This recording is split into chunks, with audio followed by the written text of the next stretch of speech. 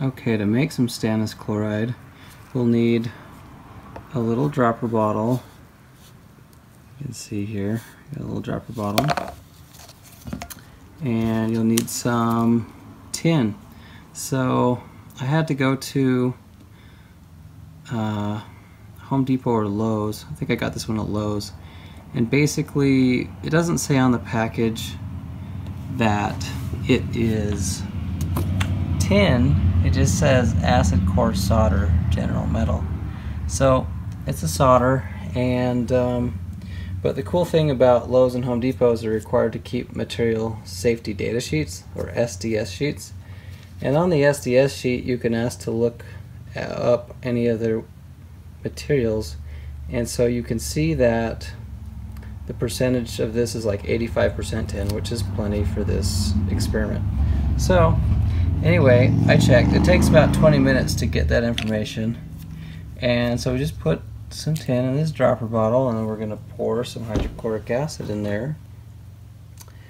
And honestly, I think I need to pull this closer to the edge, or else we're going to have trouble.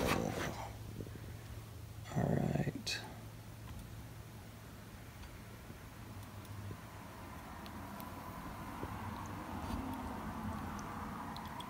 Spill in a little bit.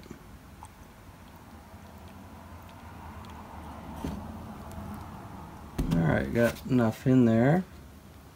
Now we're gonna put that cap on.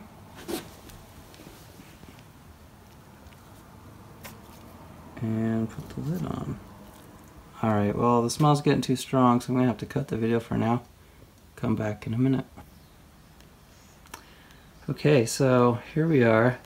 Got these little pieces of tin, and they're slowly digesting in the hydrochloric acid. It will take until about tomorrow sometime for the concentration to be high enough. It might be a little less time than that, but before, when I've left it overnight, that's worked out okay to do the testing. So, to give you a little background, basically tin can go to tin plus 1 and tin plus 2. What that means is tin can let go of one electron and go into solution, then it can let go of another electron and become a plus 2 state. And so how this works is, if you've got a solution with, let's say, a gold ion, and the gold needs to come out of solution, gold is noble enough, it can take the extra electron from tin that's in solution. So you'll see a little bit of a precipitate of gold, but it's so tiny that all you see is like a darkening or something like that. And tin is noble enough that it won't precipitate out copper or things that are lower on the scale. So gold and silver and palladium and other things like that work out that they'll do a precipitate. The only problem with this test is that you need to have some fresh stannous chloride. This is only good for about a month. Right now it's about June, I don't know, 25th today or 26th. And so basically in 30 days, I'll have to make more if I want to use it. And I'm planning to use it on a couple of solutions. One, I've got some different waste solutions from gold refining, and I want to see what I have, if it's got anything interesting in it. So that's the simple version. Is basically we take some of that solution and pour a few drops of this solution onto it, and it'll give us a result. And that's what I intend to show in a day or two to see what we've got. Some people will do this and they will make a calibrated solution of different dilution amounts. I think I'm going to do a separate video about dilutions in general, and maybe I'll talk about dilutions for stannous chloride, how you would do it, because I think that's applied examples are a little bit better. So, well, when we get something, when this gets ready and I've got something to test, then we'll test it.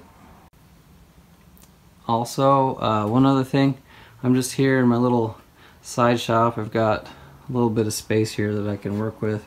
Sometimes I buy scrap gold here. This is right next to my house, and so if I need to meet with a client, I just meet him here. So here we have the solution from the bronze video, and we're going to pour some of this in here and test it with our new Stannous Chloride solution. You see it's totally dissolved, the wire that I put in there. A little side tip, if you get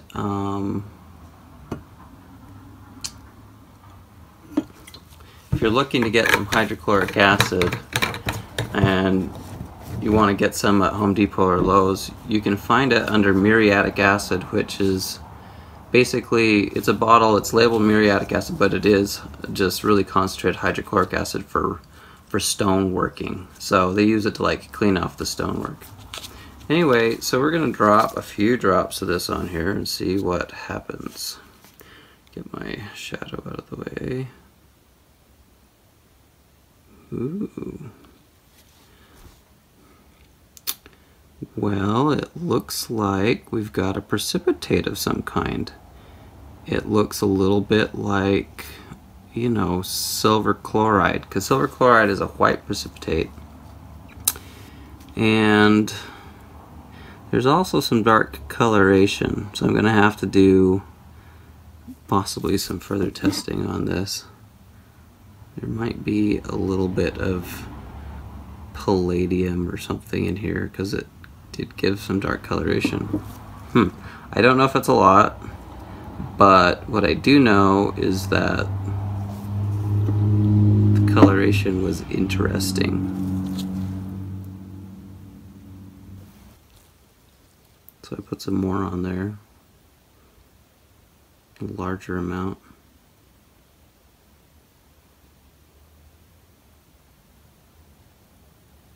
You can see that something is precipitating.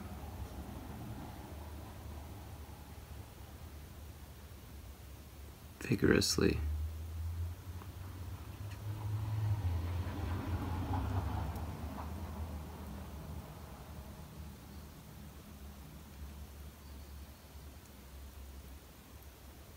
Well, and really you've got two colors here.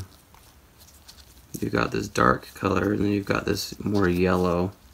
I believe the more yellow is supposed to be gold, and the dark could either be a palladium or a platinum. I'm still pretty new at this test, and obviously I'm going to have to verify this some other way with some other chemistry work at some point. But I just thought this looked really cool and visually pleasing, so I turned the camera back on after I was messing with it just for you guys to see it. So you know, if you like this video, please give it a like, subscribe, share it with your friends. If you know your friends are into chemistry, send one over to them too. So yeah, thanks, bye.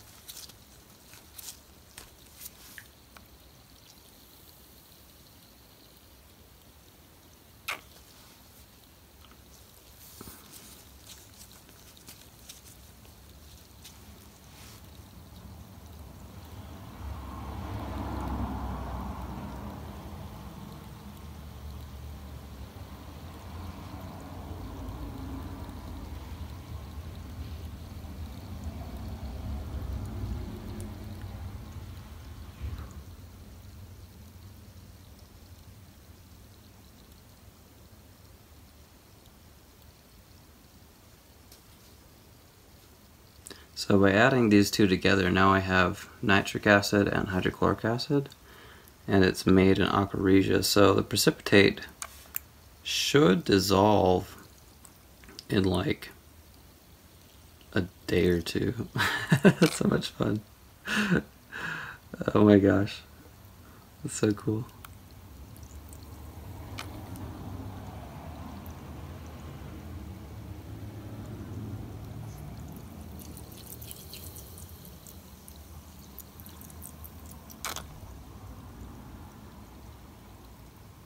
So it's like going back and forth between a metal and a salt. And so when it's a salt, it can be in solution, and when it's a metal, it has to be a powder.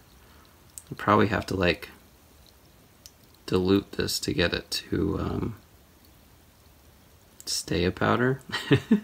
I'd have to have less acidity, because each time I put some of the stuff in there, it like dissolves it again because the nitric and the hydrochloric acid.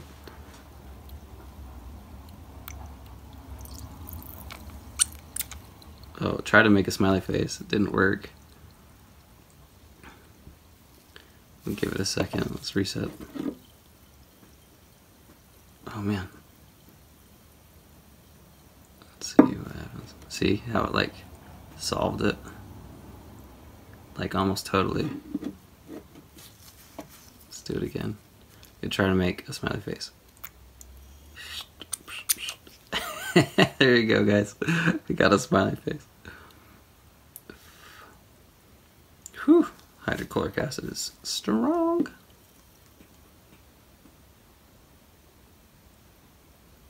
Alright, well. Now I've got another solution I can test. Now I gotta find another bottle to keep it in. Anyway, that's how chemistry goes. Every time you do a step, you make more solution and more mess. So have a plan with lots of bottles and containers, label them what it is. So now I'm gonna have to try some other ways to precipitate out what I think are precious metals. I mean, I don't know, I could be wrong, but it has a pretty strong indication, so just go.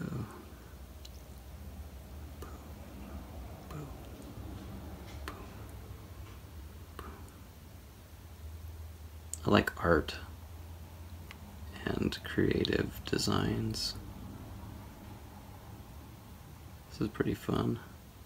I want to stop the video, but at the same time, it's just too entertaining to not sit here and do this.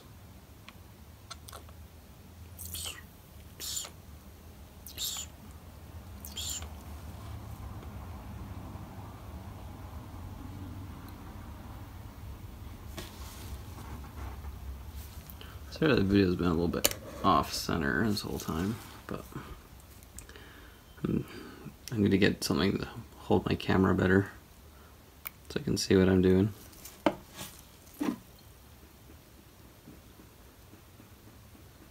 That looks like palladium to me.